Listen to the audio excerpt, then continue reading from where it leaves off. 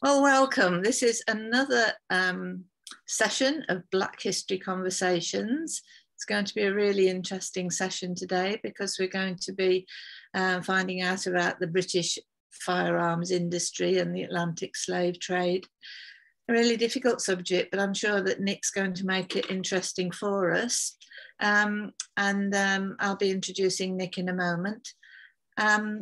I'm Liz Millman from Learning Links International, and we've got others from the team that organise Black History Conversations here with us. Simon Feringo from Belong Nottingham.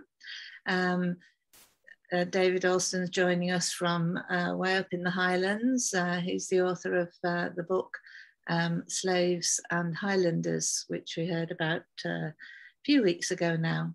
And we're also welcoming Marcia Dunkley, who's helping advise and guide us as we move forward as well. And a special welcome to Dr. Jim Thakdorin, who's with us today, who's a great help and support to us, an advisor on how we take these Black History Conversations forward. So the next thing is that because I'm in Australia, I have to say that we always start with a respect. And I acknowledge the traditional owners of the land on which I'm currently living.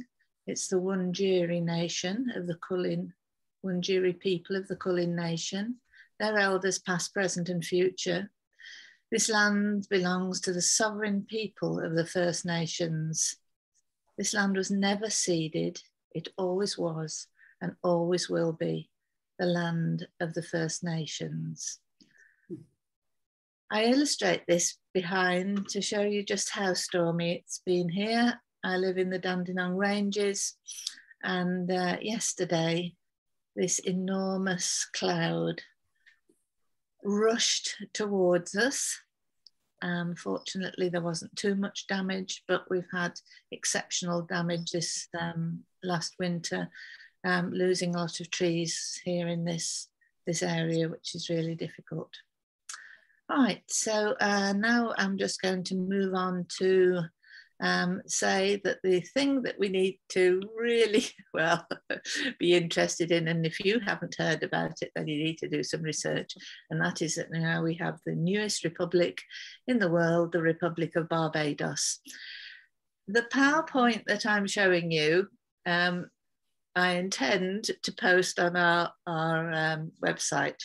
So there are links and interesting things, and I'll be coming back to this a little bit later on. So just nip down to the next bit. And just to say that I want to welcome especially today Nicholas Radburn, Nick from Lancaster University. He's going to be talking to us about the British firearms industry and the Atlantic slave trade. Now, I'm usually pretty hopeless on introducing people and ask them to introduce themselves, but as I've got your profile up here, Nick, I'll just say that in your profile, you say you're a historian of the Atlantic world with a particular focus on the transatlantic slave trade.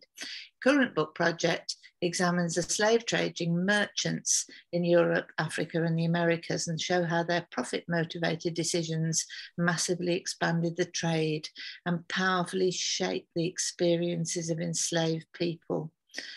It's really interesting because some of the things that we've been looking at have been commodities and the influence of commodities and trade.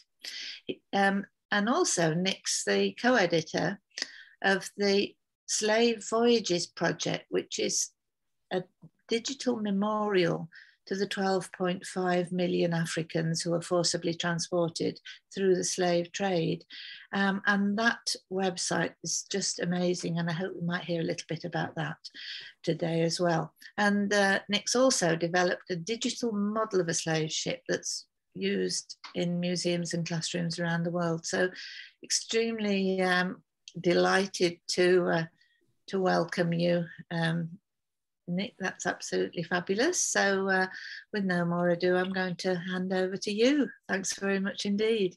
Great, Liz. Thank you, and thank you for having me and inviting me. I was really pleased to see your invitation and to join and take this opportunity to present to you guys some of the work I'm undertaking, which builds out with my previous work on slave trading merchants. So my research up to this point is really focused on, this is what goes into that book that Liz mentioned, slave trading merchants, i.e. those people who own slave ships in Britain, African slave traders who sell enslaved people on the African coast, and then American slave traders who sell the captives when they arrive on the ship. So the book sort of looks at those three groups in combination. Where my research is moving beyond that book, though, through this currently a side project, but it might become the main thing I work on for the next few years, is to look at another very key aspect of the slave trade that does connect, as you'll see in my presentation, into the story of slave trading merchants. And that's the goods that are supplied into the slave trade and that will then be taken to Africa to acquire enslaved people. There are myriad goods that go into the slave trade, principally textiles, but also beads, metalwares, manufactures, weaponry, as we'll see today. And I could have focused on pretty much any of those, but there's, as I'll show you today, there's a very interesting aspect of firearms in the way that it is a clear manufacturing industry that's based in Britain, which is different from a lot of the other trades that feed the Atlantic slave trade, many of which are just bringing in goods from elsewhere and then re-export them to Africa. But there's also a story here that shows how the slave trade really expands out of the places we principally associate with it. That's sort of the key slave trading ports such as Liverpool, Bristol, London, and to a lesser extent where I am in Lancaster, into the provinces and into rural areas that we just wouldn't really associate with Atlantic slavery at all. Because as I'll show you today, a lot of the places associated with the firearms industry that directly connects to the slave trade, and I'll show you the ways that it directly links up today, are in very remote places that today sort of remember themselves as these places that are closed off to a great deal, that are picturesque, that don't have a great deal of industry, and that in many ways have no connection at all to that larger Atlantic world, and certainly no connection at all to Atlantic slavery. The other aspect of this project that really interests me is the way in which the slave trade drives British economic development, which is something that obviously people have become very much more interested in recently in the wake of the Black Lives Matter movement, and sort of questioning what is the role of Atlantic slavery in the making of modern Britain.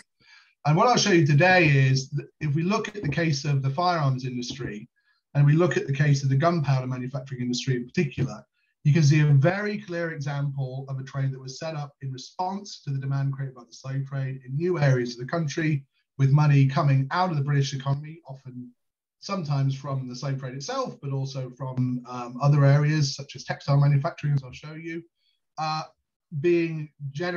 sort of profits being generated within the slave trade, within the process of supplying the slave trade, and then that money being reinvested into the wider economy, especially in the 19th century. So this is a pretty clear case, I think, of sort of Eric Williams's famous idea of the slave trade really driving industrialization, really driving economic development, especially in the era beyond the period of the slave trade. So I'll show you what the post-abolition story is here. So to my mind, it's a pretty neat case study, and it's one that encapsulates well this whole other world that scholars haven't really looked at of what are the goods that are being produced for the slave trade, who produces them, how much money is made, and where does that money go? Right, so while gunpowder and to a lesser extent firearms, which I looked at today, comprise only about 5 to 10% of the goods going into the slave trade, it gives you a glimpse of future directions of research that might be able to see the slave trade as a much, much bigger business than just sending out ships, which is obviously something I'm focused on, and all those other branches and the ownership of enslaved people as well in the Americas. There's this whole other world that's focused on manufacturing geared towards the slave trade. So, without further ado, I do have a set of slides here that will sort of walk you through that. So I'll get these going and make sure I can share my screen. I should have got my title slide when I gave my preamble, but that's okay. Can you guys see this okay? Yep, fine, thank you. Great, thanks, Liz. Okay, so I'll just make a start because I've already sort of given you my preamble on what I'm hoping to cover.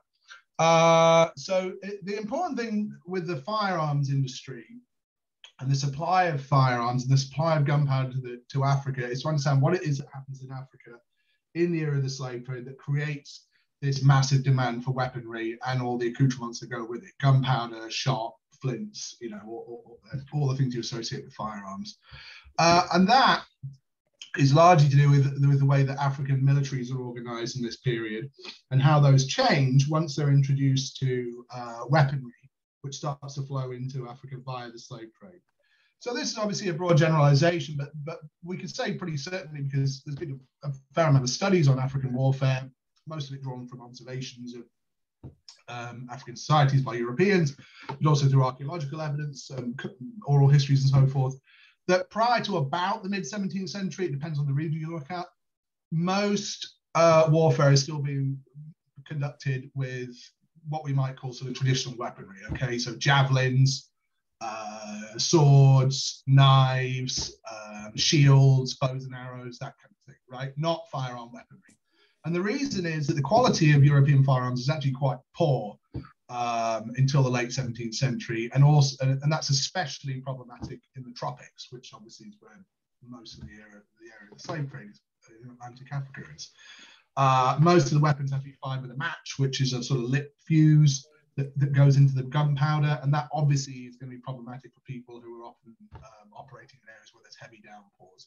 And there's also issues around rust and decay and all those things you would associate with it. So although guns really arrive in Africa with the Portuguese in the early 16th century, they're not really adopted until the late 17th century.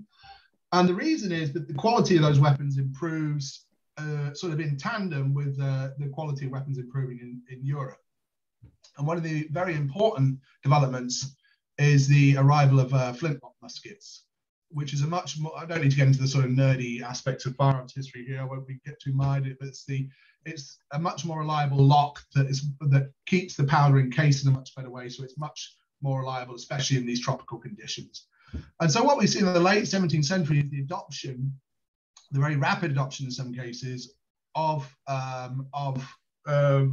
flintlock weaponry, especially in places like modern-day Ghana, modern-day Benin, and then up in Upper Guinea as well. And you actually see the emergence of these sort of gunpowder societies, which are heavily militarized societies, where they have a very professionalized army, which becomes very successful at crushing adjacent people who are still wielding bows and spears and shields and so forth.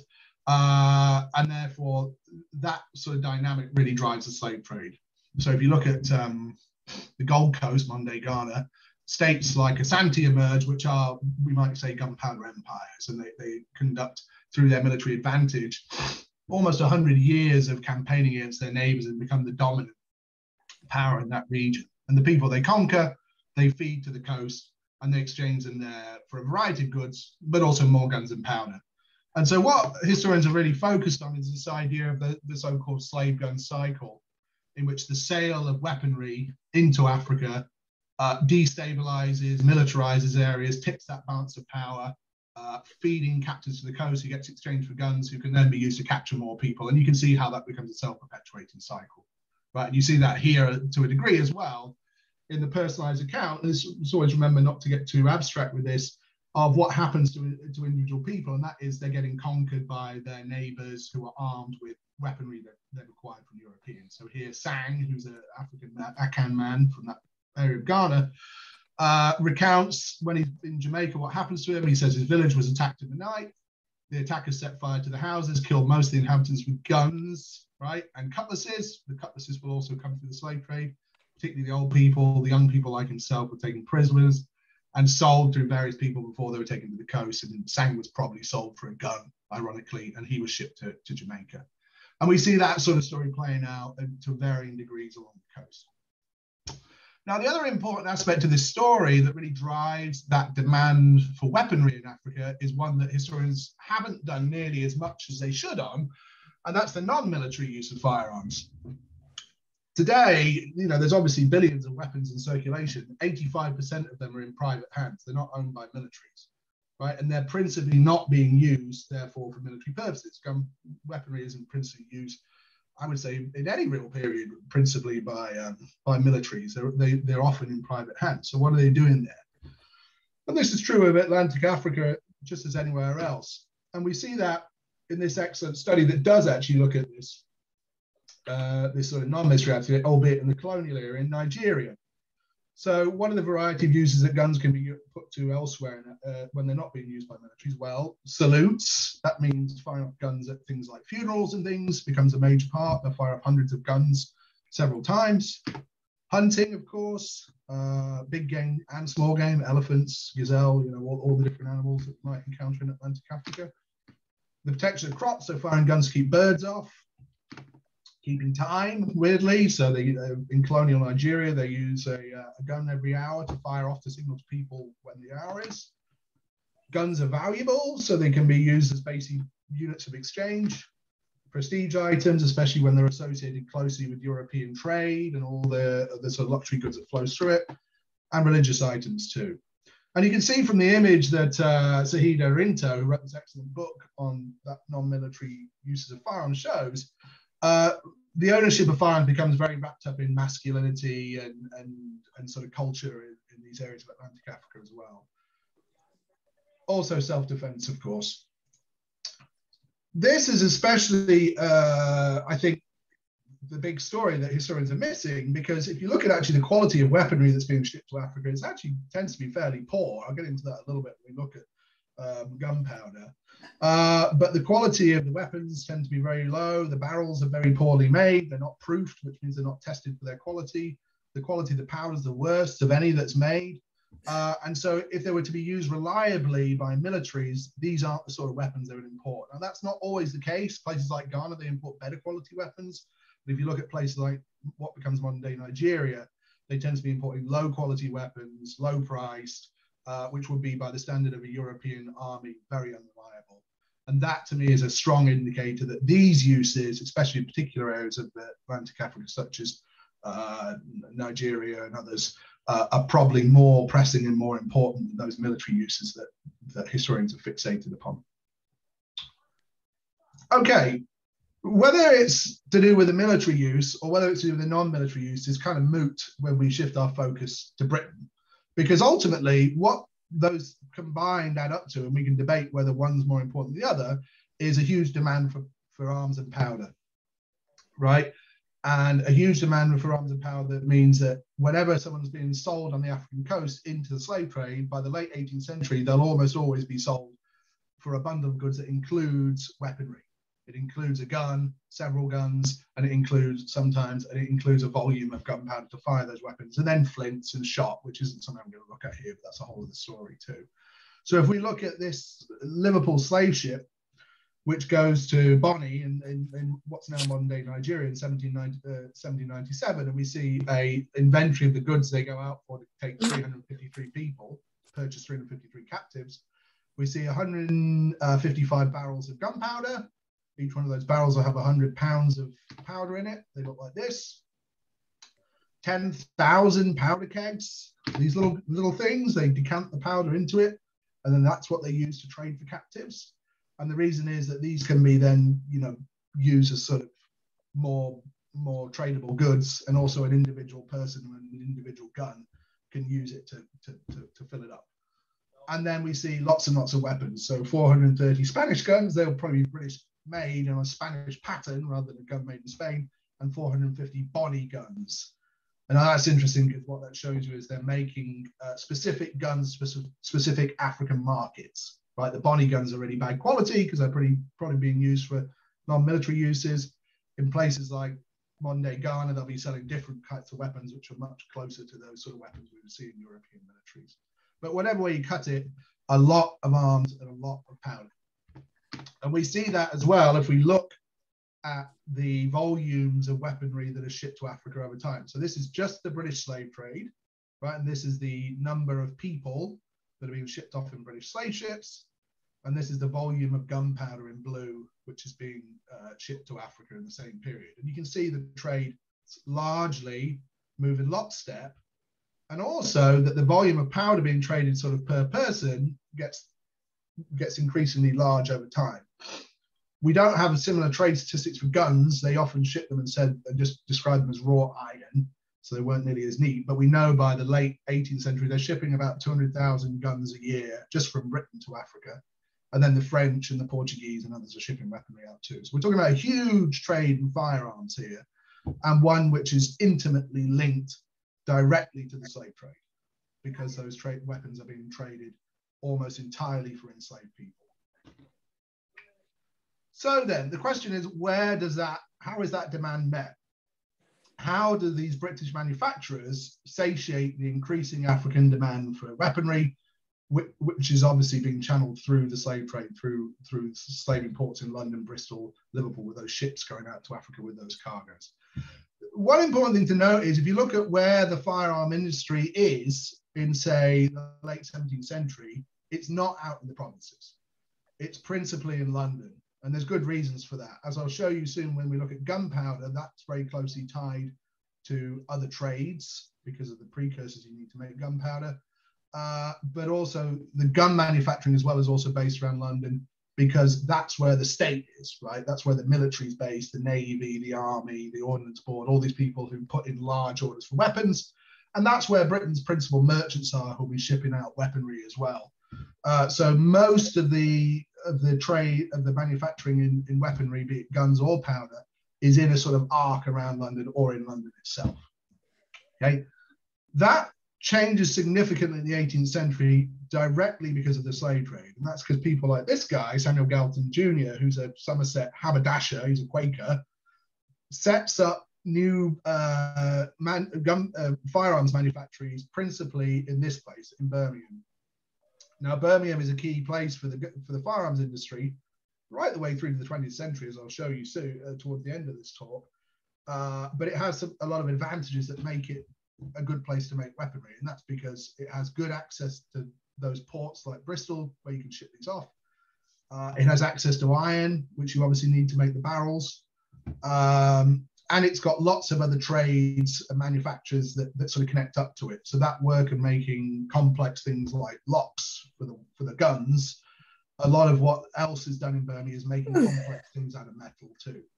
Okay, so Birmingham becomes this key center, and it really starts to sort of peel away the firearms trade manufacturing from London. And the Londoners get very, very unhappy about this because what the kind of weaponry they're making in Birmingham isn't this, especially for the slave trade, isn't these high quality weapons that meet certain quality standards that are sort of patterned on the firearms being used by the British military, but low quality knockoffs, often with unproofed barrels, often specifically to sort of African patterns and African demand.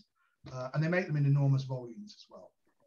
The way they make, so as I was saying, about 200,000 a year are going to be going to Africa by the late 18th century. Most of those will be made in Birmingham. The way they make them is a sort of cottage industry. It's not all centralized, so they put out the orders to lots and lots of little manufacturers who'll be making either lock, stock, or the barrel, and then those are delivered and then assembled in more centralized facilities such as Farmer and Galton and Farmers, which is in the so-called gun quarter of Birmingham, which is in the northern part, and remains named so today as a sort of symbol of its previous gun making tradition. The stocks come principally from walnut, which is harvested in the Mediterranean. The iron ore, is often produced in the Black Country and up in Staffordshire, but also sometimes comes over from Sweden, which I know Chris Evans has written about. And so you can see the ways that this is quite a complex industry where you've got a lot of people connecting up to a lot of other trades as well. Okay, if you want more information on this, I really recommend Priya Sach's book, Empire of Guns, which is all about this one firm, the Galtons. So it's definitely worth checking out. For the remainder of this talk, though, I'll largely focus on gunpowder because that isn't an aspect that's been written on, and it will still give you that story that's very similar to what I've just explained for guns. Okay, so what about gunpowder? Gunpowder is obviously a key ingredient for guns because it's the thing you use to fire them. Like guns, the gunpowder industry is principally focused in the 17th century on London in the Thames estuary. What you need to make gunpowder is water power, for reasons I'll show you soon. And usually they're usually constructing these sites on streams that feed into the Thames, often slightly remote from London, for the obvious reason that if these places blow up, you don't want to devastate a large portion of London. So the early trade to Africa, which is itself largely going out of London until about 1700 when it moves out to the provinces, is probably being fed by those gunpowder mills around London, which are set up principally to supply London's merchants, the Ordnance Board, and all those other things I mentioned before. What we see in the 18th century, though, as the slave trade moves out to the provinces, first to Bristol in the 1720s and 30s, then up to Liverpool from 1740 onwards, and to a lesser extent Lancaster, where Lancaster is quite small, is establishment of 5 new gunpowder mills that are set up specifically to supply powder just to the slave trade, right? That's the whole purpose of these places being set up. They're not set up sort of because there's mining in the area and they happen to also sell some powder to the slave trade. These places are set up because of that, the growing demand for powder in the slave trade. So Woolley, which is the first one, is established down near Bath, just to the east of Bristol, in a sort of rural glade, or sort of wooded, secluded little village. Then Littleton, which is to the west, again, proximate to Bristol, is set up in the 1740s. Then a mill up the Mersey River from Liverpool at Thelwall, on the Cheshire side of the river. Sedgwick, which is just down the road from Kendal in 1764.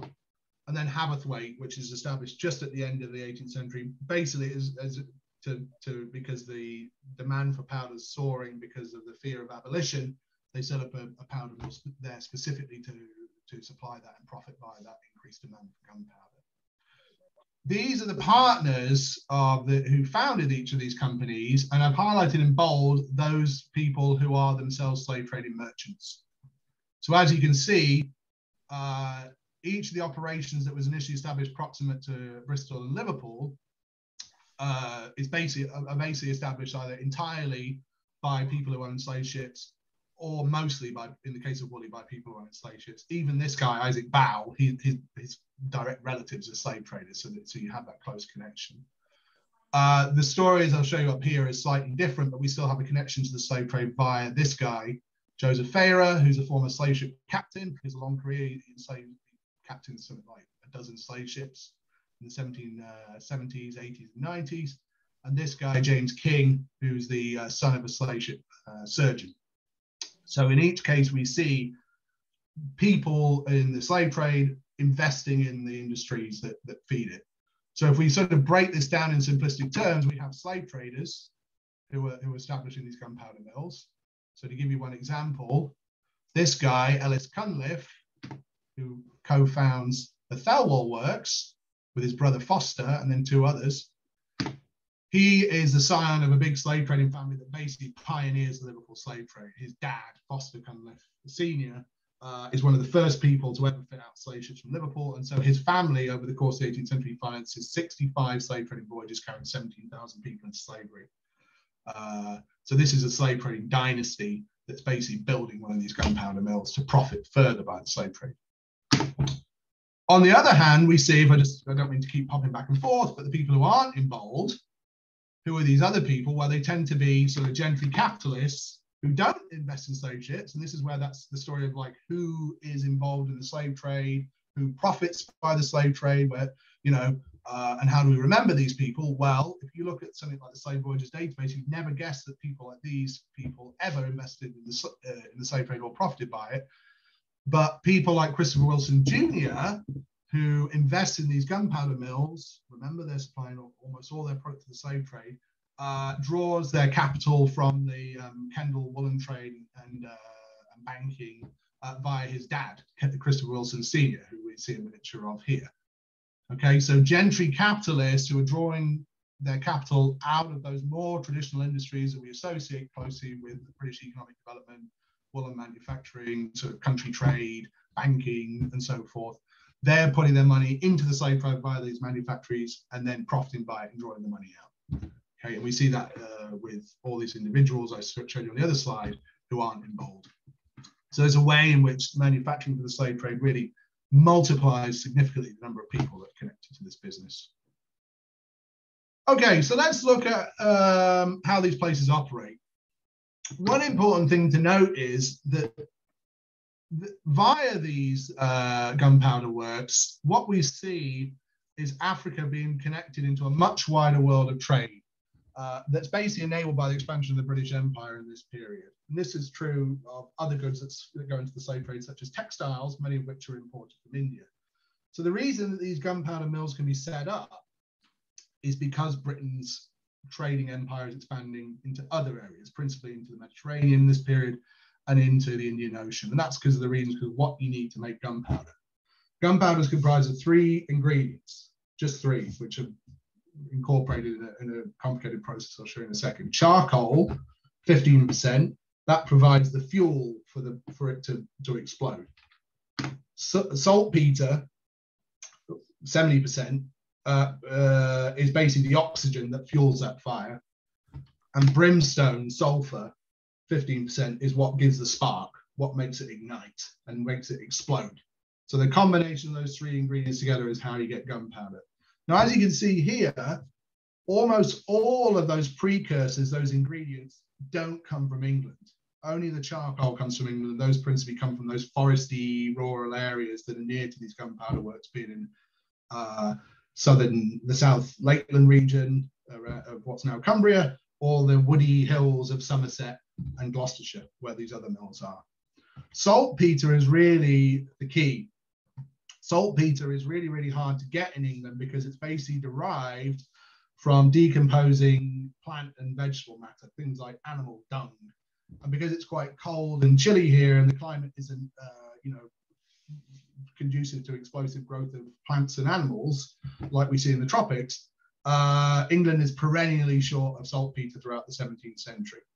The big breakthrough comes when they expand the Indian trade via the East India Company in the late 17th and into the 18th century, where they really basically get hold of almost limitless supplies of saltpeter because huge amounts of it are produced in India in these kind of facilities. So they basically put the earth, which is very rich in potassium nitrate, which is what really saltpeter is, in these big pots, leave them there to ferment, and then the liquid drains into other pots, and they go and boil this up to further refine it, and you get a sort of crude, rough version of saltpeter. And the East India Company ships thousands and thousands of bags of this over every single year in the 18th century to London. So the reason why gunpowder mills can expand and the gunpowder production can expand in England is because saltpeter is suddenly much more abundant by the Indian trade. So in a weird way, Africa's being connected to India via the gunpowder trade almost directly. Sulfur is only a relatively small proportion of the ingredients of gunpowder, but this again is an interesting story. Sulfur obviously doesn't really occur here naturally in England, so they have to find it elsewhere. And where they find it is in the volcanic islands of the Mediterranean. And the conditions in which the sulfur is extracted in places like Sicily, where a lot of these sulfur mines are, is truly hellish. I mean, the people who visit these mines describe them as literally hell on earth, because the people who are doing a lot of the mining are often children, and they're having to schlep these big 20 or 30 pound sacks of sulfur, which they've had to mine by hand, out of these mines. You can imagine the sort of conditions of a sulfur mine. It's literally that sort of hell on earth of fire and brimstone. They're working long days, they perish often, have very short lives, they're in a sort of wage labor or bonded slavery. And so in a weird way, that the misery of these children sustains the misery of the enslaved, because they're digging out the ingredients that will produce the goods that we use to buy those captives. Okay, this again is made possible by the fact that Britain has a big trade with the Mediterranean. It's a trade that expands throughout the 18th century, and those mines expand in response to the British demand for sulfur, both for the gunpowder industry, but also the expanding textile industry, because sulfur is used, sulfuric acid is used in the dyeing process in large quantities. So in sum, what you see here by looking at this single product is a much bigger world in which Britain's other trades, which we often think is distinct from or separate from the Atlantic slave trade, intersect with and make the Atlantic slave trade possible, because it enables these goods to be manufactured, especially the East India trade. Okay, so let's turn to the mills, turn to these companies and see how they operate.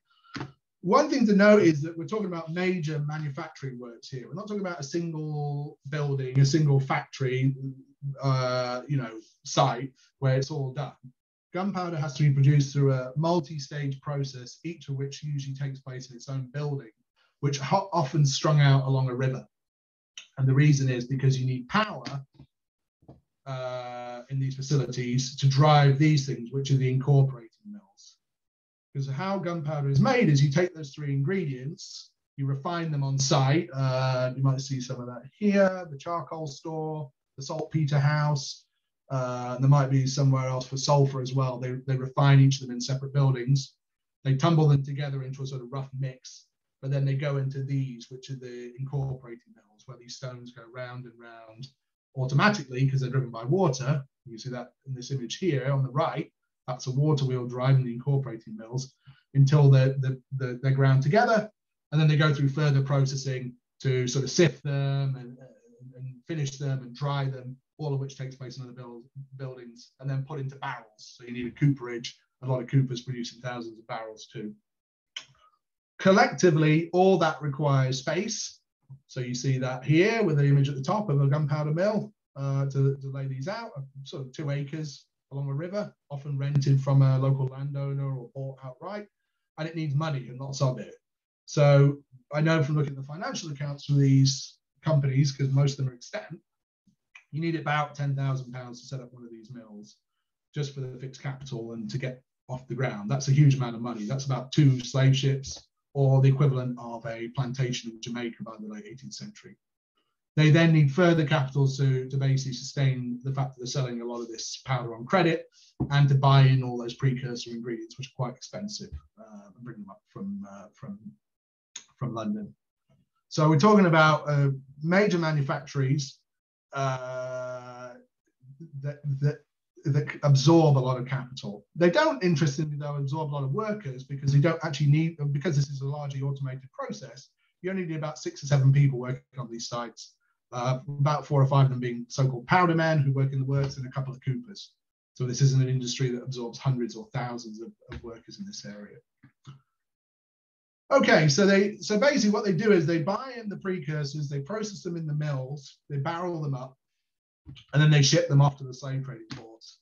And so what we also see by looking at this case study is a way in which these powder mills, which are themselves in these remote little secluded spots in the countryside, because of the nature of gunpowder is risky, there might be an explosion.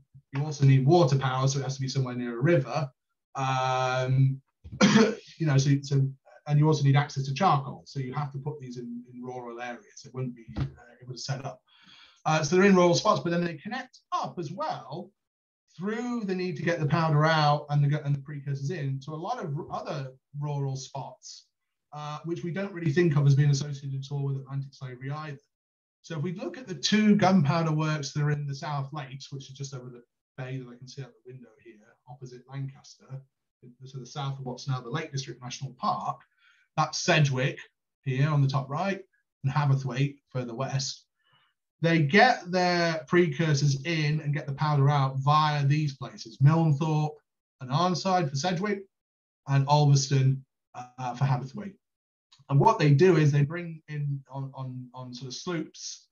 The sloops come and go out in and out the bay, and then little lighters and shallow bottom craft take the materials up and down these rivers and navigate the sort of muddy, sandy soils. So if you drive around this area now, it looks sort of like this quintessential English countryside, that untouched vision of a lake district that's all about Wordsworth and sheep and rolling hills and that kind of thing. You couldn't imagine boats going up and down these rivers carrying a huge amount of cargo, much of it connected to the slave trade. And this is connected to the slave trade. This is goods that are just to buy people. It's not for other uses in this period I'm talking about. And also, as I'll show you as we go through, these places get heavily developed via this trade too. So there's a whole story here of that history of Atlantic slavery and how we remember it, and its web stretching much, much further than we think and going much beyond places like Liverpool, London and Bristol into the countryside. Something I'm sure you guys have looked at when you look at these woolly fellows here with your sheep project. Okay, so they produce the powder, they bring the precursors in via this trade network, and they take it, and then they take the finished powder out, and it goes to these places, to Liverpool and Bristol, from these mills. And what they do is they construct powder mills on the River Avon and on the Mersey to basically store this powder. So the powder isn't brought into Liverpool; it's brought just to the powder magazine that's on the sort of mouth of the Mersey River just before it goes out into the Irish Sea, and it's stored there in a special facility that is set up by the powder makers. And then what they do is they have an agent or agents. Each firm has an agent in each of these slave trading ports, and they try and make sales to the slave trading merchants in the town. And when they've made a sale, they tell the guy who runs the powder magazine, okay, I've sold 200 barrels of powder to so-and-so's slave ship, and he's going to collect it. And so this is the records of one of these, just a sample of the records I'm looking at. This is the magazine account for one of these works, the Haverthwaite works, and you can see it's 1804 at the top. Don't know if you can see my cursor or not. And this is the dates down here, and each of these is a slave ship.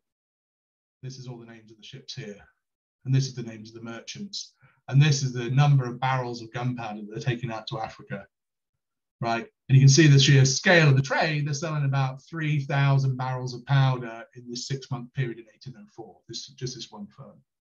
Right, so this is substantial, and pretty much every couple of weeks, a ship's coming up the river collecting powder, and they're going out to Africa with it on board.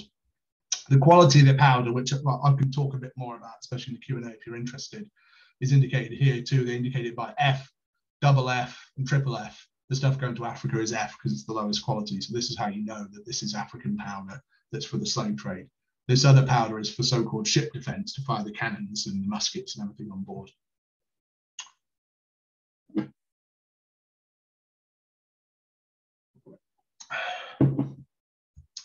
So that's really the process of how these companies work. I'll get to that next slide in a second. They're buying in material principally from London that connects to East India, the Mediterranean, then some locally charcoal, processing it on site, shipping it to the slave imports, and the ships are taken out to Africa. And that just goes round and round in the circle. And those agents in the slave trade imports write back to the mills saying, hey, you need to increase production or scale it down depending on the demand for the slave trade. I see all that in the letters. They're saying, hey, we think there's going to be a lot of slave ships going out soon, so you need to work the mill night and day for 6 days a week to make sure enough powder is being produced, because we can sell every single barrel that's being produced. It's that kind of close link between the slave trade and this powder industry. So how much money do they make from this? Well, fortunately, we can work it out quite clearly because the accounts for all these different powder mills are extant. It's one of the only, I would say it's probably the best documented of all the goods that are produced for the slave trade. The gunpowder is probably the one that has the best accounts and most detail on how this trade operates. So if you look at those accounts, you can actually see what's the sort of annual rate of return on capital, how does it change over time? And the answer is it's pretty good. The slave trade, investment in slave ships, the average is about 10% a year, right, that people make on investing in slave ships. This is one of these powder works, the Woolly powder works down at Bristol, where we have the best sort of long-term view of their profitability. This is 5%, 10%, 15%, etc., going up the y-axis, and this is the year. And you can see they never make a loss. Yeah, they have bad years, especially when there's war, when there's embargoes and things, they can't ship their powder. But generally, they make good money, especially towards the end of the 18th century when that demand from Africa is really booming, when they're making 30%, 25%, 20% a year. If we look at the Sedgwick Company, one of those up in the South Lakes, we don't have profitability, but we have the guy who owns its annual accounts showing how much is this business worth. 1788, it's worth about £15,000. By abolition, it's quadrupled in value. And he actually builds a new mill downriver to increase production in 1799, which is to increase production going into the slave trade. So we can see again here, this gives you a glimpse into a world that is intimately connected to and part of the Atlantic slave trade, where some people are making a huge amount of money. It's not something that people, historians, have looked into at all or considered when they think about these legacies of Atlantic slavery. That there's vast amounts of wealth being generated in the supplying of the slave trade, not just in the fitting out of slave ships. Where does that money go? Well, we can actually trace it pretty easily because we know who the investors are. I know who the investors are, as I've showed you before. A lot of the times, the accounts of these powder works are kept by individuals, so they'll be part of a bigger financial portfolio. As with a lot of people, 18th century businessmen, their goal isn't to get to 70 years old, having a long career, and then do more business. They want to retire, and they usually want to retire in considerable splendor. So we see a lot of the money coming out of these powder works going into landed estates. So this is an estate in Surrey, owned by Henry Strachey, who owns the part owns the Woolley Gunpowder Works. He's interestingly also very heavily engaged in the East India Company, and at least some of the money goes into renovating, extending, etc. His family seat. But he draws out a lot of money from the powder works. We know that from his letters. So at least some of it goes into this estate. The Cunliffe family, who financed that Thelwall works up the Mersey River, they buy this place and retire basically in the 1760s, and they're just silent partners of the gunpowder works. They just take money out of it periodically as dividends. Acton Park, which is in Denbighshire, the seat, as it says here, of Sir Foster Cunliffe, who is one of the owners of the Thelwall works and is in the accounts of someone who's earning a lot of money from the company. So as always, and this is a story I always see with slave traders, land, big houses, the countryside again is a key story here in terms of where the money goes. The other important thing to note is because of where these powder mills are often sited in little rural villages, which are often sort of hamlets before the powder mills there, they actually transform these little rural communities over time through having the business there, through having wealth moving through the business, through having workers there who are earning money, through having someone who works on site and owns the powder mill, often will live at the powder mill and then buy up a lot of the land around it. So Thelwall, which is that place up the Mersey River, if you go on there, look at their sort of heritage walk, they basically say, oh, John Stanton, who was the guy who owned the powder mill, he transformed our village. Without him, this place would be nothing. He doubled its size. He bought up a lot of the houses there. What's now the school he constructed, what was now the major pub here you see on the left, used to be owned by him. What they don't say is this was driven by wealth generated by the slave trade. They just say the gunpowder industry really transformed this town. But I know, looking at the accounts, that transformation was enabled by supplying the slave trade. Likewise, Sedgwick, little town just down from Kendal, where they had that mill that I showed you the map of before, the parish council has a lot of information on their website about the importance of the gunpowder industry to transforming Sedgwick. But what they say is, these gunpowder works were set up basically to supply the mines in the area, the canals, the railroads. They never mention Atlantic slavery. But they say, in a similar way to Thelwall, without the gunpowder works, this place wouldn't be what it is today. And you can see that just by looking at it, because the guy who owns the gunpowder works there puts up this big house there, which stands today.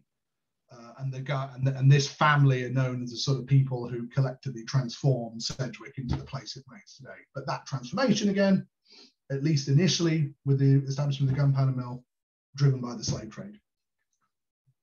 What else? There's got to be a story that goes beyond land, right? And there is. And that's because, especially if we look at those two works in the South Lakes, I'm just going to keep an eye on time, the money that comes out of them, or at least the two key partners who set them up, established a very important bank in Kendal, and that bank helps to finance a lot of the development of Cumbria in the 19th century and the area around what's now the Lake District. So there's canals that are financed through money coming out of this bank, Kendal Bank, the textile industry in the area, and mining up in the lakes, up in places like Coniston. So this is the copper mine here.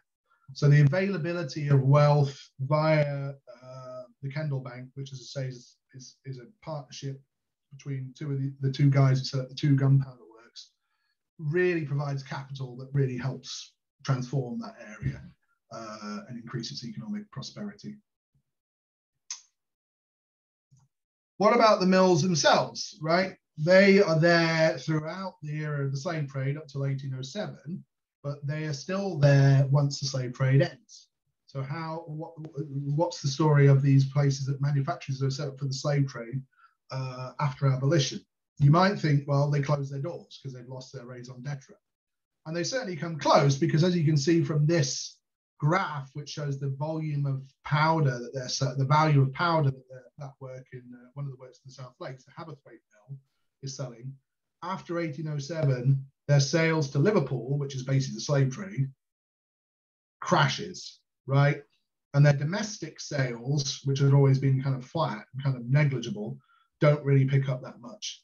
But what we see if we follow this story beyond 1807 is that they're able to move somewhat effectively into supplying mines, into supplying railroads, and supplying canals, all of which are using gunpowder for blasting, because to do this kind of heavy construction work associated with industrialization, you need gunpowder to blow through obstacles, to blow deeper shafts and deeper mines.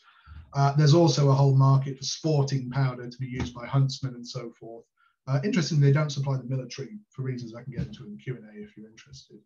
But they do actually sort of, in a peculiar way, fuel the Industrial Revolution through their product, right, and sustain it, as well as their founders supplying some of the capital for this transformation too. The other important thing is that those markets in Africa don't just disappear overnight. Well, they do to a degree after the slave trade, but they actually recover. And here we see another story where there's a connection to industrialization too, and to the prosperity of Britain in the 19th century. And that's that trade with Africa that's not for enslaved people, but that's for so-called legitimate products, principally in the case of Liverpool's African trade, palm oil. Palm oil is used for things like, is used as a fat as it is now in things like soaps, margarines, foods, but also it's used to lubricate industrial machinery. Okay, so it's an important lubricant. And what's palm oil exchanged for? Well, in part, it's exchanged for gunpowder. So if we look at this, is the sales of that works at Habberthwaite, their sales at Liverpool. Here it is 1807, just before abolition. Abolition comes, boom, it basically disappears and it flatlines. Their sales to Africa are pretty much gone, right?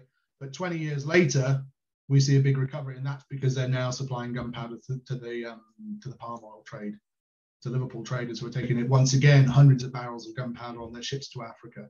So what we see is these mills, which were set up to sustain the slave trade, go on to help sustain that trade with Africa into the 19th century, and to acquire those goods that will themselves, the tropical goods that will themselves sustain industrialization and economic development in Britain. Where are we at? Where are they today?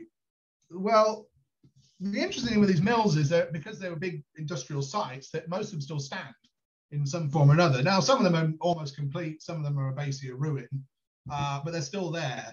But most of them, if you visit them, you would have no indication at all that there was any story here of Atlantic slavery. They're really hidden away. So, for example, if you go to Woolley, which is that place near Bath, it's a bit of a trek because it's on these horrible country roads. It's really tucked away. And it's basically a farmhouse now. It operated into the 19th century, but shuttered after the Napoleonic Wars. Littleton, which is the other works down in near Bristol, you can find it on Google Maps. So I thought, well, I'll pay it a visit. This place was mothballed just before abolition because the Bristol works were barely getting squeezed out by the works up in Liverpool, and they consolidated all the production at the Woolley site.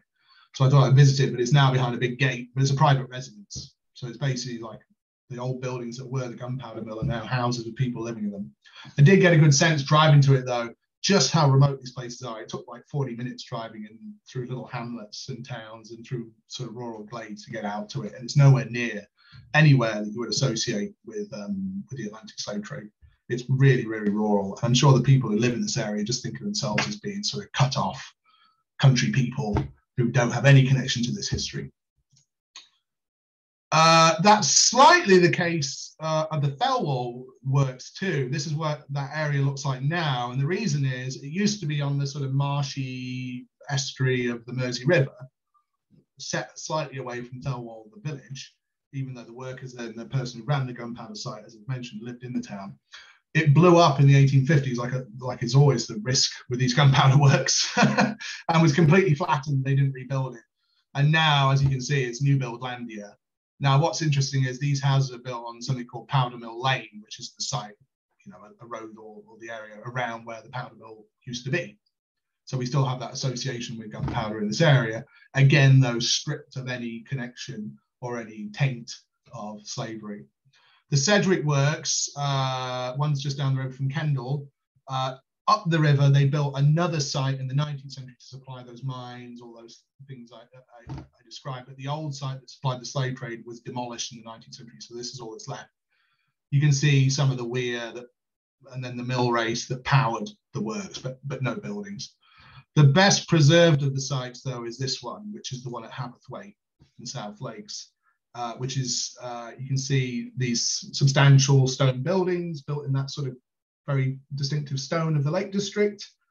the clock tower, which was erected in the 19th century. And this place operated well into the 20th century, still producing gunpowder. It was in disuse until the early 2000s, and now it's been turned into offices. It's called the Clock Tower Business Centre. But once more, that story of slavery is sort of gone from the site. And actually, historians who write about this site, local historians who write about these sites, are very eager not to talk about the fact that they were set up to supply the slave trade. They usually describe them as being places that were set up to supply mines and other sort of legitimate industry in this area. I haven't said a great deal about guns because Priya's book's so good and it's out there, but as I say, I'm happy to talk about the Q&A, but also because my research lately has been focused on so much on the gunpowder aspect. That's what I'm sort of doing right now. But the story of guns is somewhat similar. You see these firearms manufacturers, including Galton's, merging fairly seamlessly into the 19th century world of manufacturing and trade, especially in the case of the Galtons by supplying firearms to the state in the Napoleonic Wars. And we see a real blossoming of the firearms industry in Birmingham in the 19th century, so that we have hundreds of firms operated by the mid-19th century, and gun making continuing into the 20th century. As with the story of most British manufacturing, that fell into decline, after the Second World War. And actually what was historically the gun quarter, Marcy will know this better than I, so she'll have to correct me. I think they demolished a lot of it to build a ring road through it, but it's retained its name. You can still see the proof house where they used to proof the barrels that were for the guns. And there are several sites that are still associated with the gun trade. Yes. The Galton family themselves, and there's still sort of artisan makers who are trying to continue that tradition. I found that picture just this morning of someone still in Birmingham making guns in that sort of traditional way. The Galtons themselves, though, who profited so enormously off of selling firearms to Africa, established themselves as a very respectable Victorian family, as did actually all these people who set up these firearms companies. So Samuel Galton's son is a major scientist. He writes a big book on birds, and then this guy, the son of the son, Samuel Galton's grandson, is Francis Galton, who's a really famous scientist and eugenicist in the late 19th century, but very, very well-known figures in Victorian society, and certainly not people who were stained by their ancestors' direct connection to selling firearms into the slave trade. Okay, I think that's me. So I'm happy to take any and all questions that you guys might have. I'm also happy to discuss anything else that might interest you about the slave trade or anything else I work on, the slave voyages database. I'm open, I guess. I'll drink some tea. Well, thank you so much, Nicholas. I'm going to hand over to Marcia in a minute because she's, I'm sure, got some points that she wants to bring up. But I'd just like to welcome and thank you. It's an excellent presentation. Just like to welcome Bernard Janke from Kingston, Jamaica, who's the director of the African Caribbean Institute and the Jamaica Memory Bank. Bernard will introduce himself later. And Lisa Gabbert, who's a researcher, and she's based in Austin in Texas at the university there. So welcome to you. Marcia, do you want to take the first? Yes, please. Absolutely. Wow.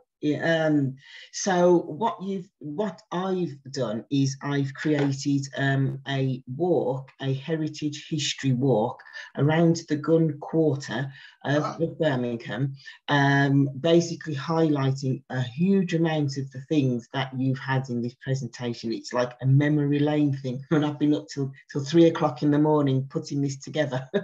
One of the aspects of this that, thank goodness I've watched this, was the whole issue of gunpowder.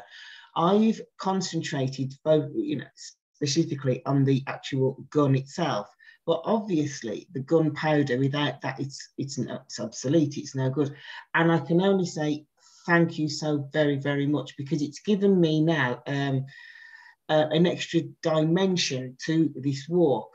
But for me to do that, I'd actually like to credit yourself for researching this aspect of it. So I don't know if you'd like to meet separate to this, what I'd call our dialogue here, separate in a different meeting.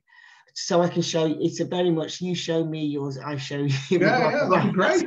I should have noted, I'm writing this up.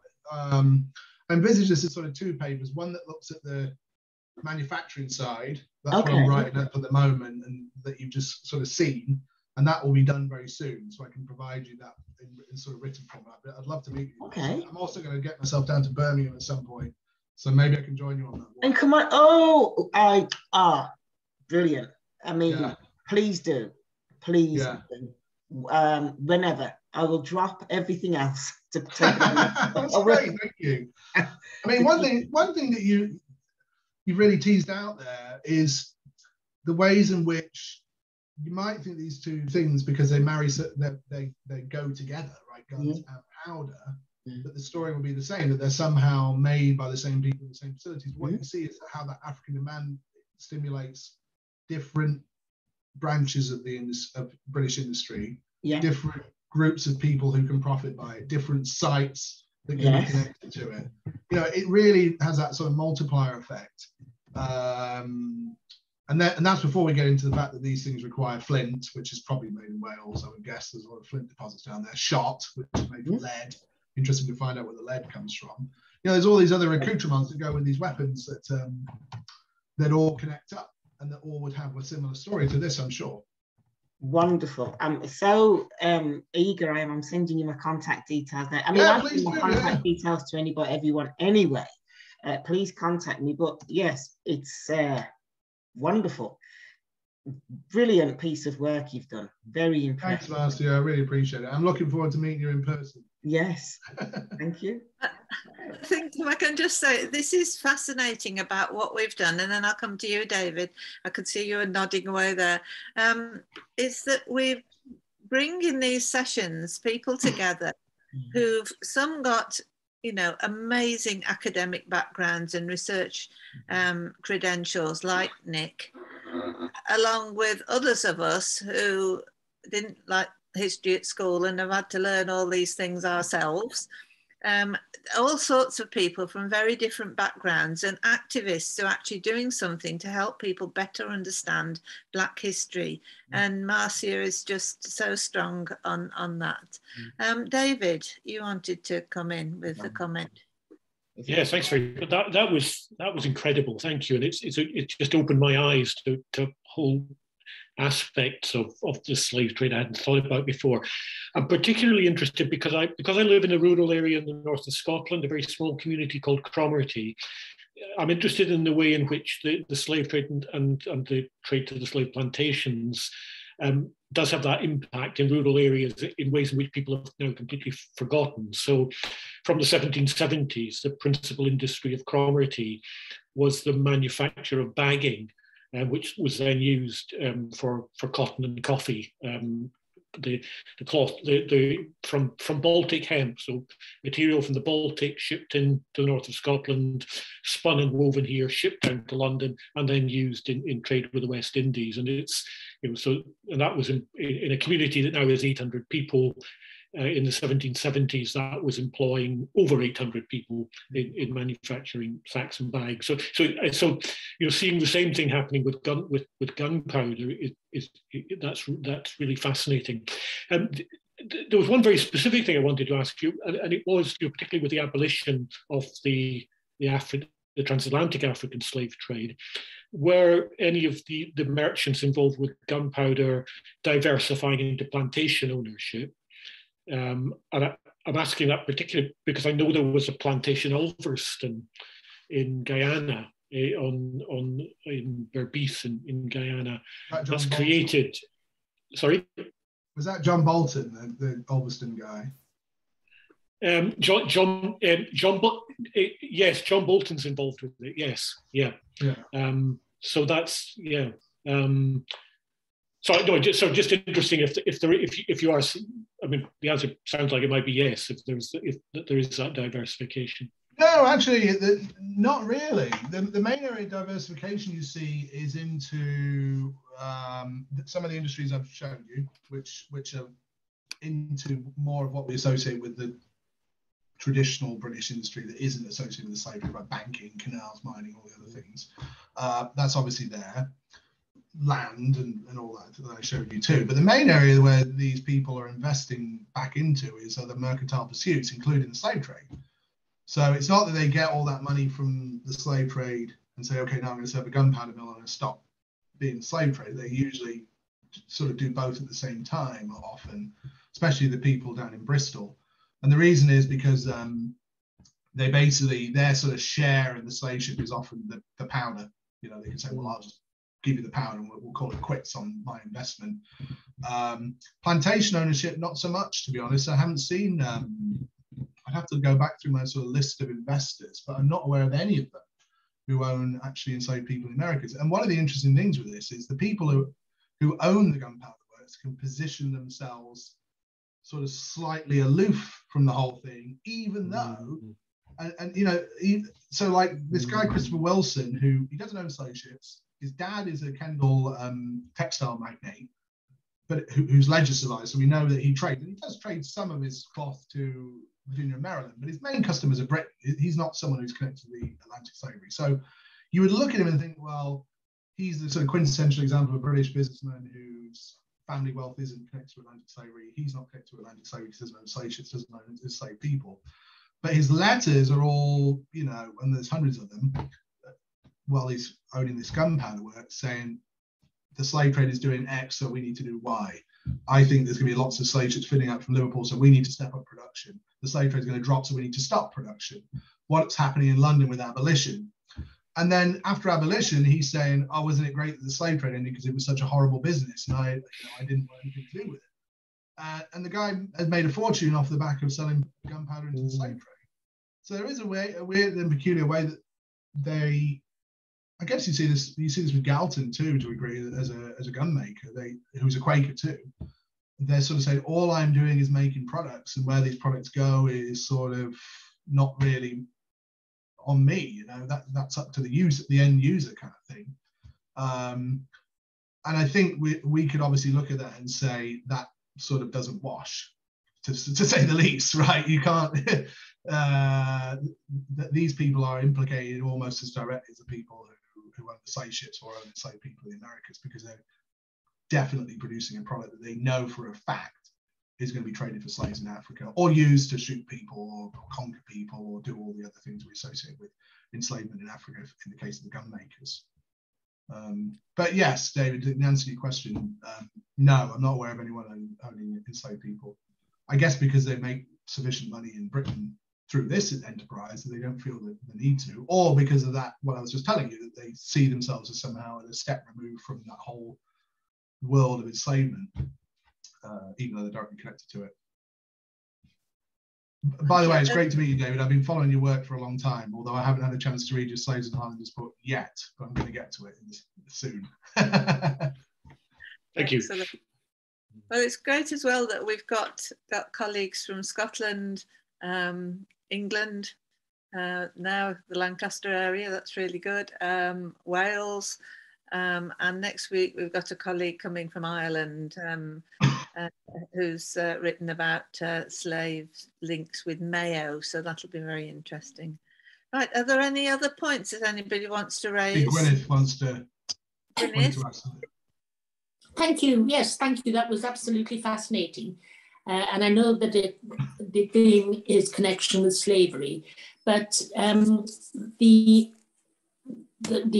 wars with the Native Americans in the US, would they also have been big traders in firearms? And that's the other branch of this trade, basically. So, although interestingly, not the powder makers I've looked at aren't selling gunpowder to the American trade. I'm presuming the American mills do, but there's a whole other firearms trade which has quite a similar story, in which guns have been sold to Native Americans along with gunpowder, shot, all the stuff that goes with it, and fueling very similar things that I've talked about. So the emergence of sort of gunpowder empires, the complete upending of sort of balances of power among native militaries and polities. That sort of slave gun cycle I've talked about. People who are studying the Americas are talking, use a similar device. Same thing. I used to live in New Zealand, and the Maori who have a similar history too, right? Weaponry flows in, and there's the so-called musket wars happen. So in which we see very similar things and enslavement rising. What I think, where I'd like to go with this ultimately, more sort of medium or long term, would be to do more of a comparative study to look at how these firearms impact African societies and Native American societies, and perhaps societies in the Pacific. Because I think historians are sort of asking the same questions of what happens to these weapons and how they're used, and putting them in conversation with each other and comparing them. I think it might be a useful way of looking at it in a new way. I do think, though, there's a really good book on this, by the way. It's called Thundersticks, I think, which is all about the firearm trade to Native America. I recommend it's a pretty easy read by terms of some academic writing. But he shows that the volume of weaponry going to Native Americans is quite small compared to going to Africa. That's what I sort of saw reading through the lines. And it's because the population of Native America is quite low compared to the population of societies in Atlantic Africa. But significant nonetheless, and a very important history, to say the least. Nick, can I just ask you either to put the names of the books and the authors in the chat, or to... Yeah, sure. Because you said there was a good book on guns, so that would perhaps be the easiest way, and then we can, folks can have a look at that. Okay. Yeah, absolutely. That's been absolutely fantastic. I just want to especially welcome Bernard Janke. Bernard, are you there? Yes, I'm here. I'm here, very much so. That's quite good. Fascinated. Right. Well, we're pleased that you're able to join us again, and we did enjoy your presentation about the work of the Jamaica Memory Bank. But it's all these small and yet huge ways that we're finding that in order to engage in the transatlantic slave trade, there were so many commodities, and it's really interesting, and to see how those products also involved an awful, all sorts of different resources. I'm not being very clear here. Right, so lovely, Bernard, that's great. And Lisa has joined us from Texas. Lisa, are you there? I am, yes. Hello, Liz. That was wonderful, Nicholas. It is so interesting to see how everything that is discussed each week has these tentacles, these threads that just extend and continue to draw more people and more industry and areas of the world in together. So thank you for sharing. I really loved that. Well, thanks, Lisa. I really appreciate it. Right. Lisa's particular interest is the impact of the wool trade around the world, and we won't go into detail on that. But I'm just looking, Alison. Very apt, because I'm surrounded by wool. I'm not sure you can see, but this is my wife's wool. Oh. And that's pictures of sheep. You said in one of your emails that your wife yeah, really exactly. See now. So Lisa, I'm going to introduce you to Alison as well, and we're going to talk some more with Nicholas, because Nicholas comes from the area of the UK. I don't know if you know where Lancaster is, but it's that area where it's near to Penistone and Kendal and Liverpool. So all those trade areas. So thank you very much indeed, Lisa. Audrey, you've shared today, but if I can go into the PowerPoint presentation, I think we can pick up a whole lot of other things. But Anne-Marie, anything particular you wanted to add for that? No, just thank you very much. I don't know how I got the invite, but this is my first visit to to these Zooms, and I'm just sorry that I've missed previous Zooms, but I will be attending from now on, because yeah, as I say, I'm a London guide, and I've just started doing Black History walks here in London, And some of the information that I've gleaned today will certainly go towards maybe another one of my walks, putting together another one of my walks, maybe around something like that, based here in London. That's great. Well, if I can say, Anne-Marie, I'm really pleased that you're joining us from London, because we don't often get colleagues from London. tend to be the rural types in Scotland, Wales, Midlands of England, and so that's really good. Audrey, do you want to say something? Just Thank you, on that wasn't what I was going to say before, but on that point, it's true, because there's so much Black history and, you know, history like this all over the country. We know. I just wanted to ask, had Alison had a talk with you before this program started? Yes. Yes. I couldn't understand why she was keeping silent now, because this is one of the things she's been focusing on, you know, how all these different trades fitted into Yorkshire. And I've been looking at Yorkshire and all the down the Dales and all that, you know, in the remote areas, the connections. So that's something that we're interested in. And as I say, I couldn't understand why Alison was quiet, but now I realise she's spoken first. But yes, I think the other thing is that we need to connect up with people in London much more, because all the research on Black history, so much of it is done there because there's so many research facilities, but there's people like us, as you say, in all the rural areas doing things, and it can add to what's being discovered.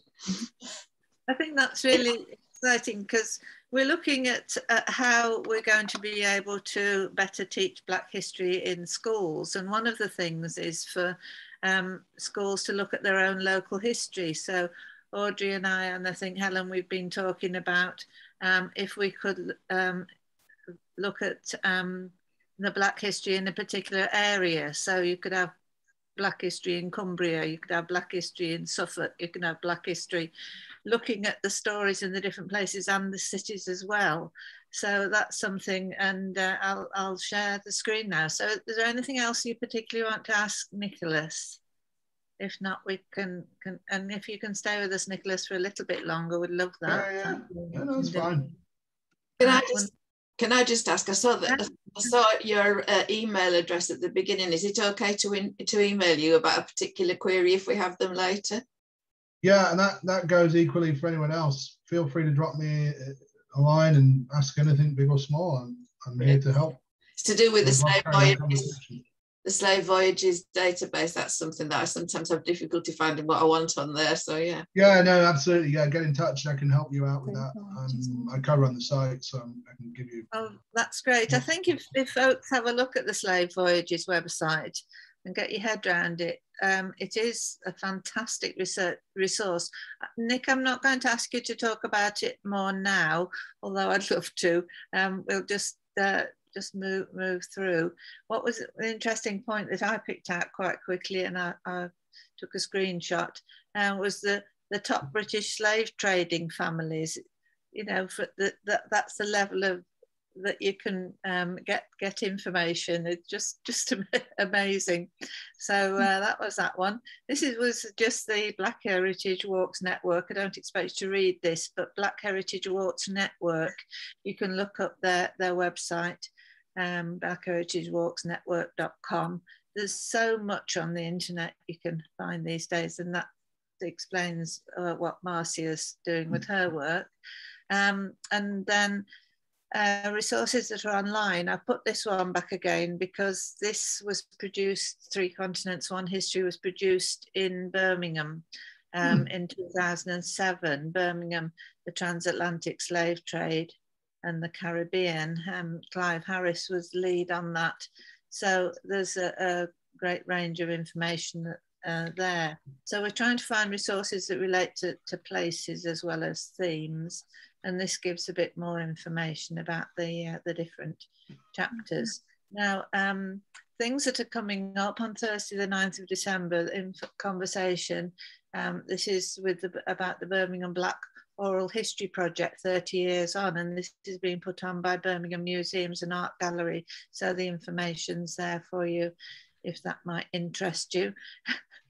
If you had a graph of the number of things that have gone on about Black history, it just goes out of the roof when it gets to October, and then all of a sudden it calms down again. So the Historical Association are calling for papers for a workshop at Bangor University next May.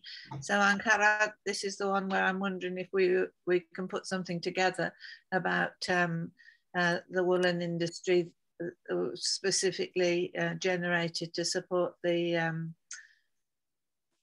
slave trade. So we've got time to do that. It's interesting. Now, this was interesting that I've made a little PowerPoint about this. Audrey, who's with us today, so delighted. Audrey and I discovered we had a shared interest in Black history in Wales.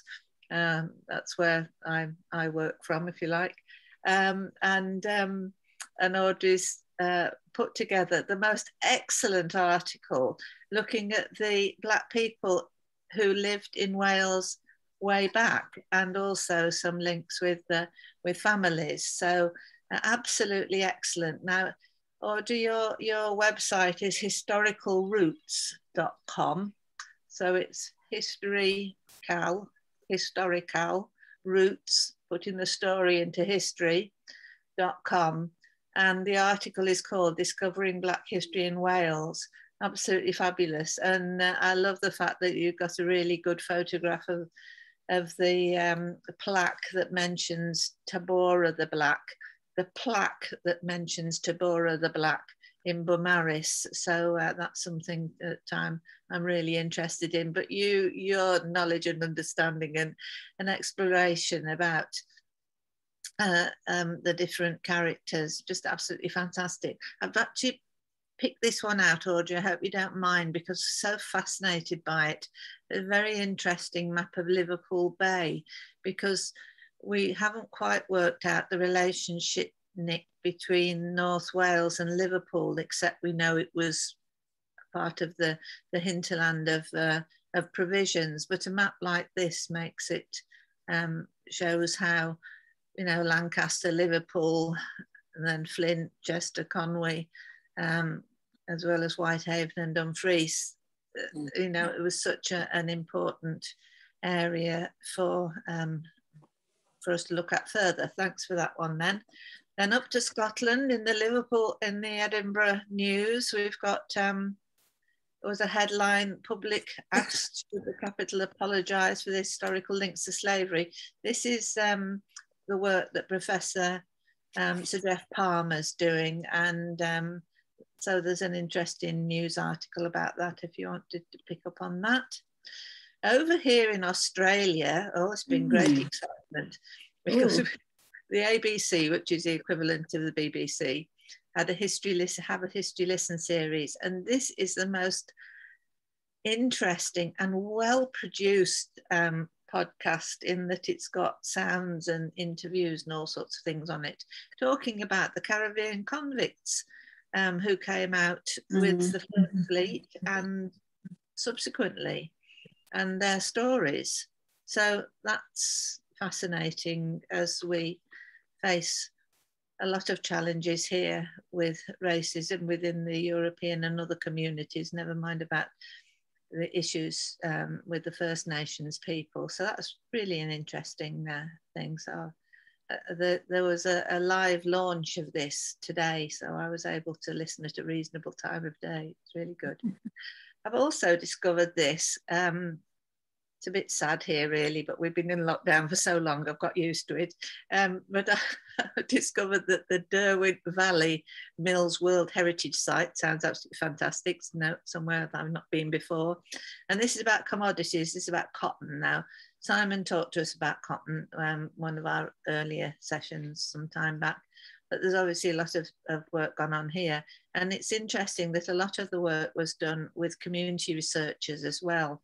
So as those of us who set this up in the first place are community researchers, then that's an interesting one to follow up some more, I'm sure we will. And more online resources. A reminder that English Heritage have Slavery in the British Country House online for anybody to read free, but there aren't any pictures, unfortunately. Well, I haven't found any. And this is just some details about that. This is another one that I've just found. as we're looking at wider at the empire and the implications of the wider empire.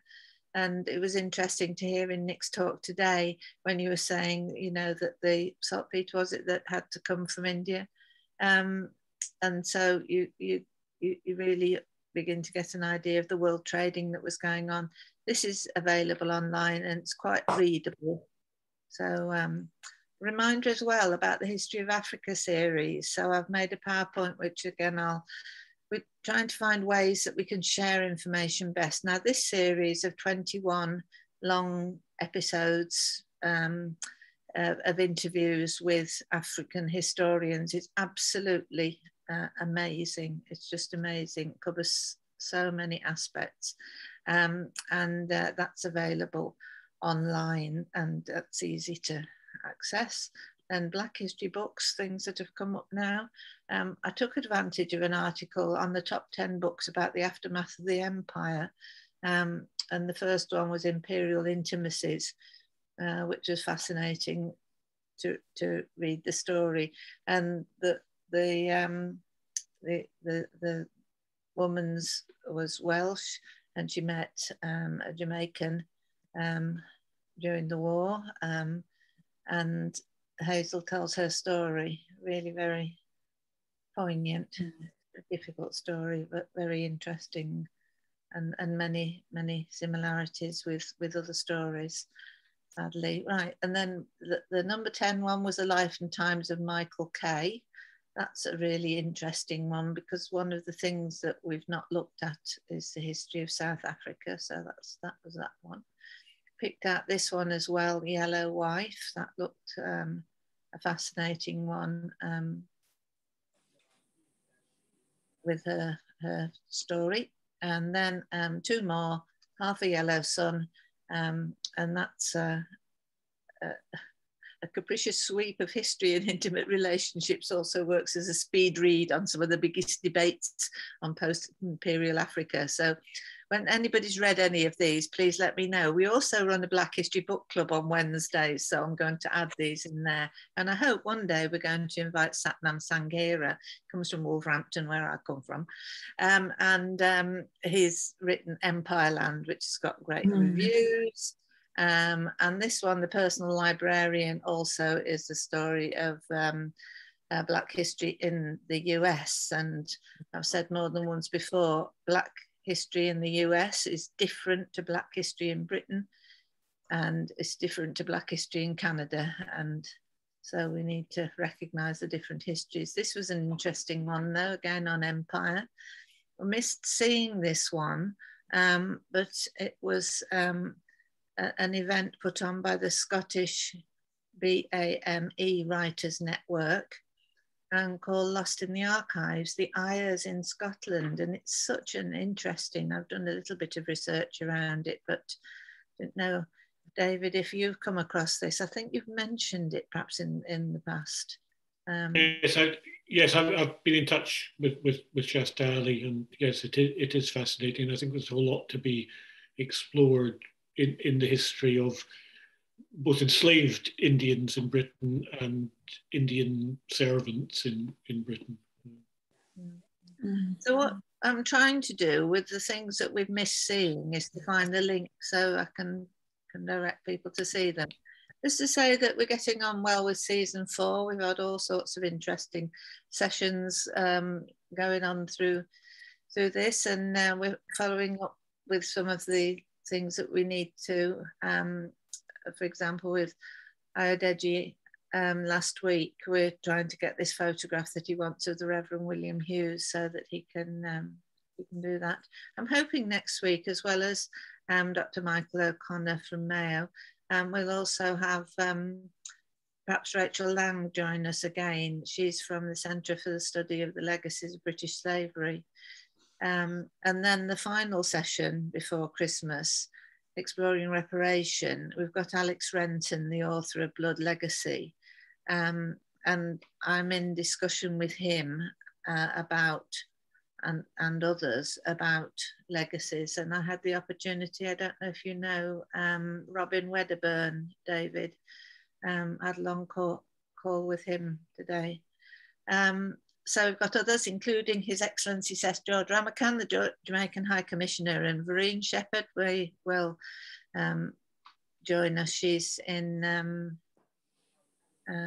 Switzerland at the moment at the UNESCO event.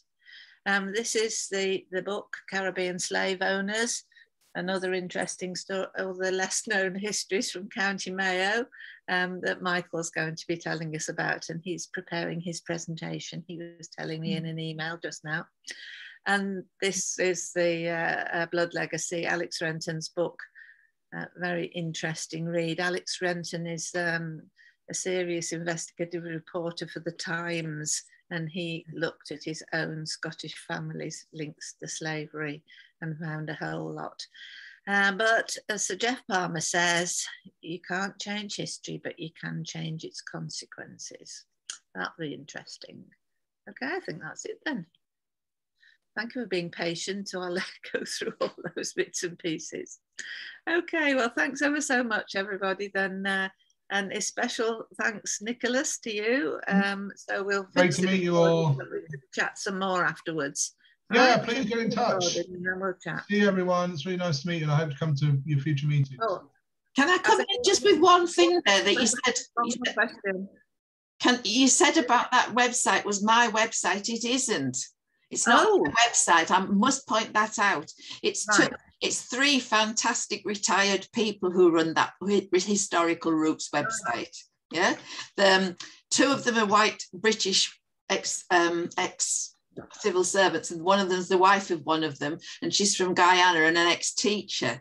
And I just want to say something about Historical Roots. The reason I put my articles on there is because I love the website.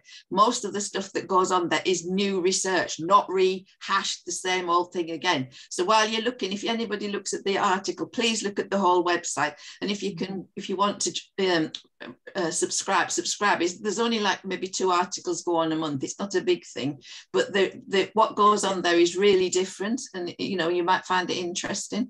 Sorry for butting in, but it is not my website. Right, that's perfectly all right. I do get things wrong sometime, and thank you very much for that, Audrey. It's a great website, which is why I wanted to big it up. Okay, great. So if we finish the recording now, and then we can catch up with any other points. Thank you. Thanks, Simon. Are you around? Well, we'll carry on with the recording then, shall we? Simon will switch it off when he needs to. We run over a bit. So thank you ever so much then, Nicholas. That's great. And maybe you could join us again sometime. I'd love to. Yeah, I'll keep an eye on your calendar, and I'll try and attend. It'd be great. I look forward to speaking to you. Some of you in, drop me an email, or we can meet privately. Whatever, it's fine. Good. And thank your daughter very much indeed, will you? Because I know she wanted your time this morning. She's napping now, so it's okay. Yeah. My wife put it down. Marcia? And please do get in touch. It's absolutely fantastic. Will do, Marcia. Yes, thank you. Wonderful. I've got you. I'll make sure I copy down your details here. Great. Yeah. All right. See you, everyone. Bye. Okay, then. So I've just checked the chat, and I can now stop the recording if I knew how to stop the recording. Record, stop recording. Oh, what fun.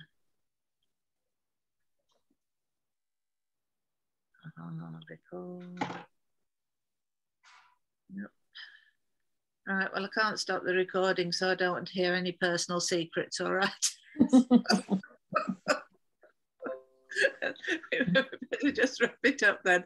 Are you okay, Marcia? Yes, I'm fine, thank you. Yes, wonderful. Natalie was anxious that you'd not been able to catch up with her. No, no, I texted her, oh gosh, on Tuesday I dropped my phone, the screen shattered, and it was on Tuesday. I meant to get in touch with her and say, can we meet up tomorrow? So I've apologised profusely, I've explained, and we will have a meeting next week. Oh, it's one of those days. It's good because we're able to network between. Yes, Jim, I will put the websites mentioned by you and the others in the notes of the meeting. I'll do that, that's fine. And Anne-Marie, we look forward to hearing more about what you're doing. Okay, I look forward to letting you know. But my just one question: the notes of the meeting, where would I access those? Well, it's just the PowerPoint, and I'm not very good at this, but I promise this week I will put it on the website. So it's blackhistoryconversations.com. Right, okay, I'll make a note of I'll try and make the links active. I've learned how to do that, so that's certainly an improvement. Okay. Good, lovely.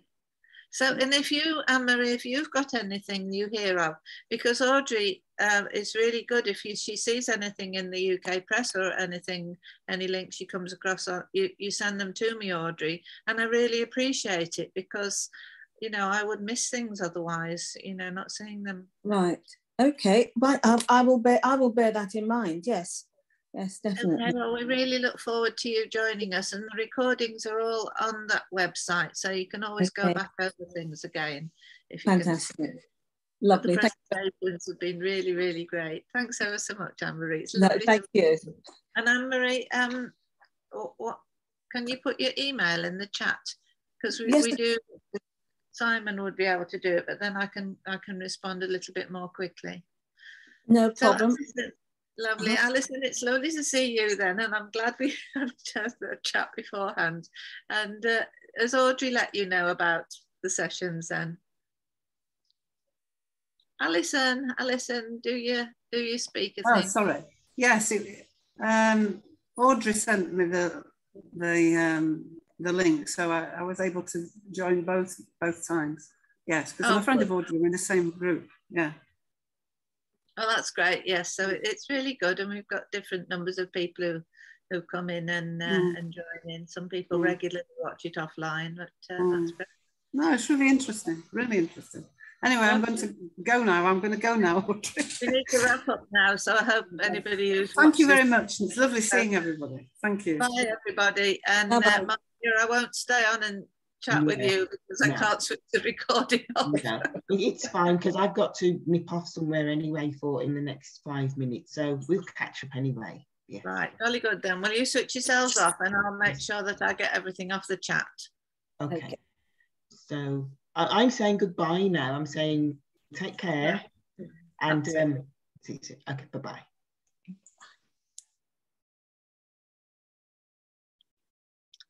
All right, lovely then, Audrey. Thanks ever so much. I really mean that. Thank you. I've enjoyed it. It was very good, this program today, and I'm definitely going to be in touch with Nick. Oh yes, he's got so much that he can share with us. Absolutely marvelous. So where are the other bits and pieces? So I'll leave now, but we'll have a talk one day, but I'm just up to here with things at the minute. So next week. I love the article, and I'm really sorry that I got it wrong about the website. No, not that. I just wanted to big them up, that's all, because they do a fantastic job. And also to get a few more subscribers for them, because people do go and watch things, but I'd like to see that they were appreciated, that they knew they were appreciated. Anyway, thank you. Thank you so much. That's marvelous. Thanks, Em. Bye. Bye.